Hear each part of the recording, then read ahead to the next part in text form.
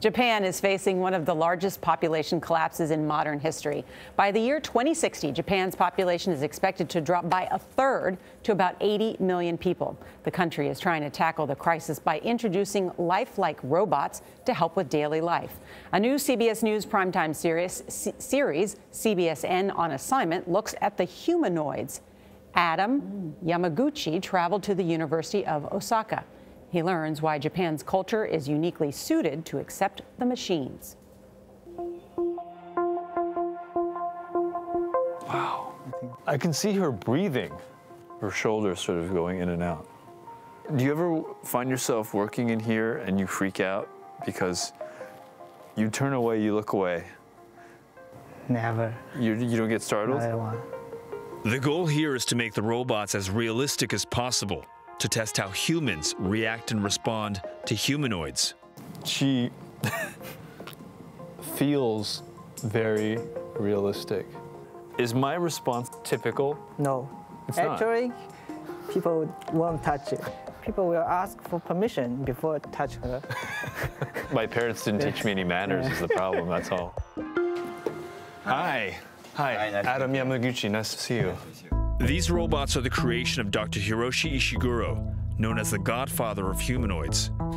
Oh my God, how many robots do you have in here? And one of his most famous creations is himself in humanoid form. The people think, my motivation is to build a robot, but it is not true. So my motivation is to understand what human is by developing a human-like robots. In 50 years, the Japanese population going to be half of the current population. But still, of course, that we want to keep the same level of quality of life. So how we can do that? Answer is to develop a robot that can support our daily life.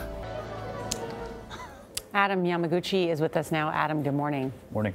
So how are the Japanese looking to integrate these robots?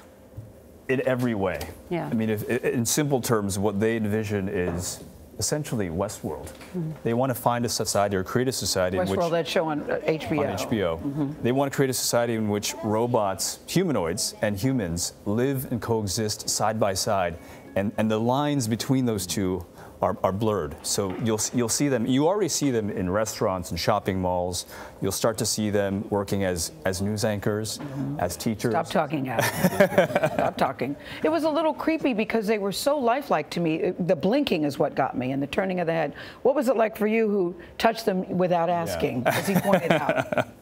I would say the only difference between the robots and a real-life human was that her skin was much colder. That was the only thing. But when I sat down and interviewed Erica the robot, momentarily I would forget that she was not, in fact, a human. She looks at you, she blinks, she nods, she acknowledges that you're there, and you forget. Mm-hmm. And that's the whole idea. The roboticist that we talked to had said, the moment you start to forget that this is not, in fact, a human, is when we've succeeded. And what's happening in Japan is going to happen here and everywhere else. Absolutely. Around the world. Mm-hmm. Thank you, Adam. Looks like a great piece. Yeah. Thank you. Thank you. And you can watch Adam's full report on the premiere episode of CBSN On Assignment. It airs Monday night at 10, 9 Central here on CBS and our streaming network, CBSN.